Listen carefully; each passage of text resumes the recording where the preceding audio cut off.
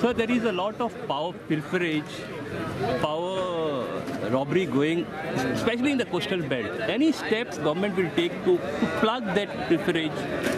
See, I'll tell you, I am not a magician. Our department is a vast department. There are more than 7,000 employees. Now to control 7,000 employees, over 7,000 employees is not easy. It will take me some time, but my intention, see GTC also when I took, nobody wanted GTC, I'm on record.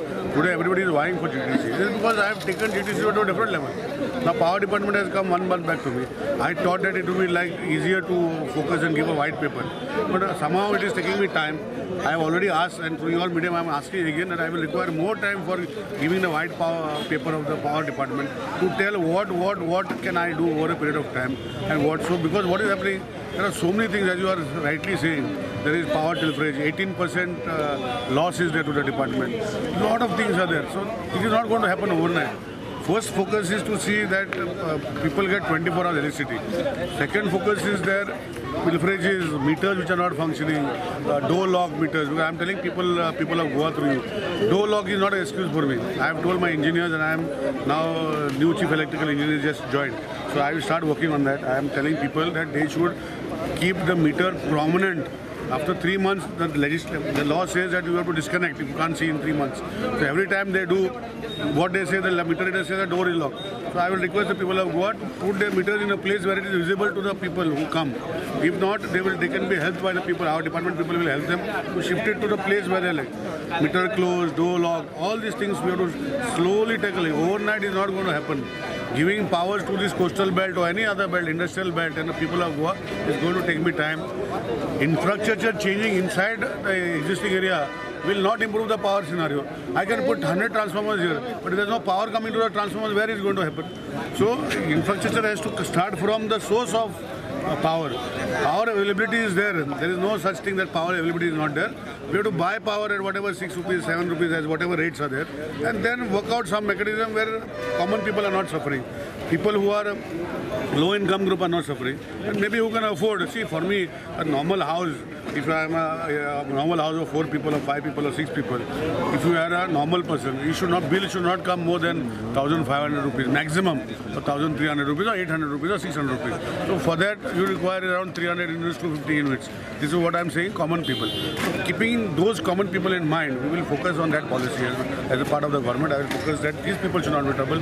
People having ACs and double ACs and big fridges, those come in the premium segment. They can afford, so they will have to pay for electricity. All that we are working on, and I assure you that over a period of time we will see changes.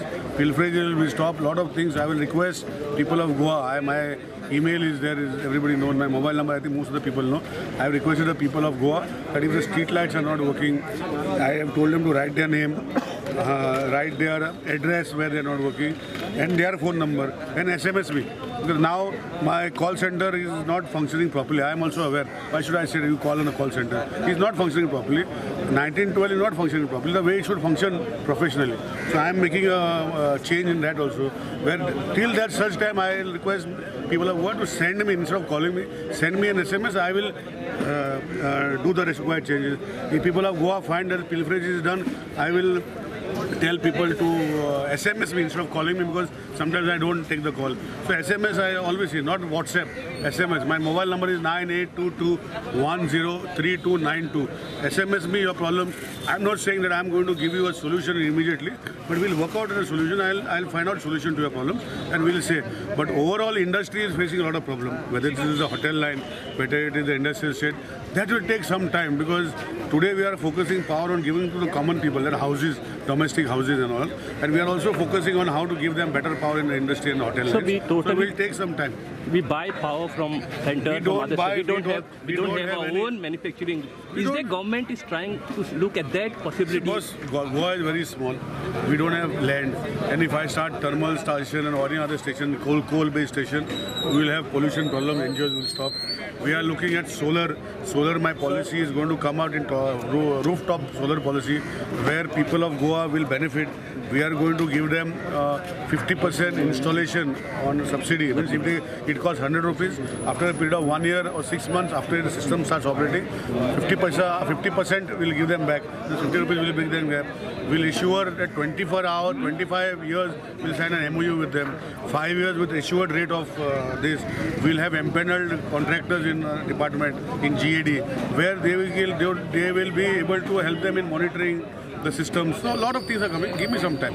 I assure you.